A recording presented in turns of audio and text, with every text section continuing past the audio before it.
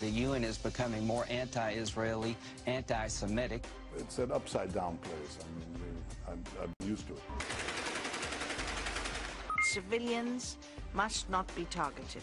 They passed more resolutions on Israeli human rights violations dealing with Palestinians than human rights violations in all the rest of the world combined. Not abiding by these principles may amount to war crimes and crimes against humanity. All the other countries there, and you can imagine some of them, nothing. The UN Human Rights Report is a joke. A joke. Harsh words from Senator Lindsey Graham calling the UN anti-Semitic, and a joke with at least the report. Senator Graham joins us. Nice to see you, sir. You don't back off that for 1 second, do you? No, there's anti-Semitism flourishing all through Europe. It's really spreading throughout the world. But the UN resolution that the Human Rights Committee passed was written by Hamas. And there's no secret to that. They admit it. It was 27-1. We were the only country voting no, and 17 countries abstained. Germany, France, Great Britain. The resolution made me sick to my stomach. Can I read you just one sentence? Deploring the massive Israeli military operation in the occupied Palestinian territory, including East Jerusalem, since 13 June 2014, which have involved disproportionate and indiscriminate attacks and resulted in grave violation of the human rights of the Palestinian civilian population. It's 1,600 words, and 1/2 of one sentence talks about Israel and never mentions Hamas.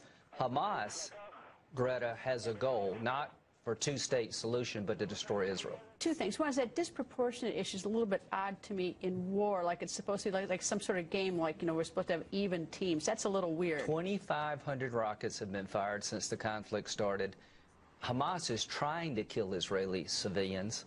The Israeli government is trying their best not to kill Palestinian civilians. I've got a video that I'm going to provide to your show that is a Palestinian TV broadcast with Hamas leaders urging the population to go to the areas that Israel's about to bomb and bare your chest and become martyrs for the cause.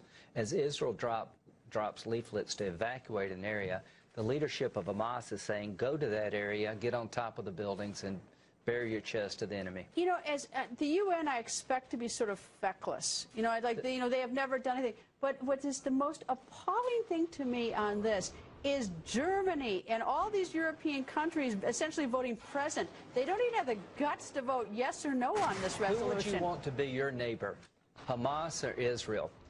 Israel's not a perfect country. No one is, but there's no moral equivalency here. But why is Germany just voting present? Because they're afraid of international opinion, of the media, of large Muslim populations. They've got some historical national opinion they ought to worry about. Yes, ma'am.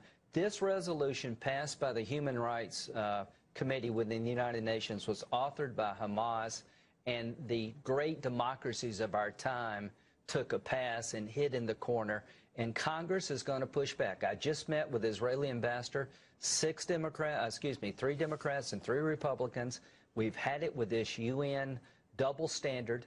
Israel's in a fight for their lives. They need the ability to destroy these terror tunnels. 11 soldiers were killed today. The tunnels have one purpose, to kill Israeli civilians. The rockets are designed to kill as many as they could, and the only reason they haven't killed a lot of civilians in Israel is because of Iron Dome.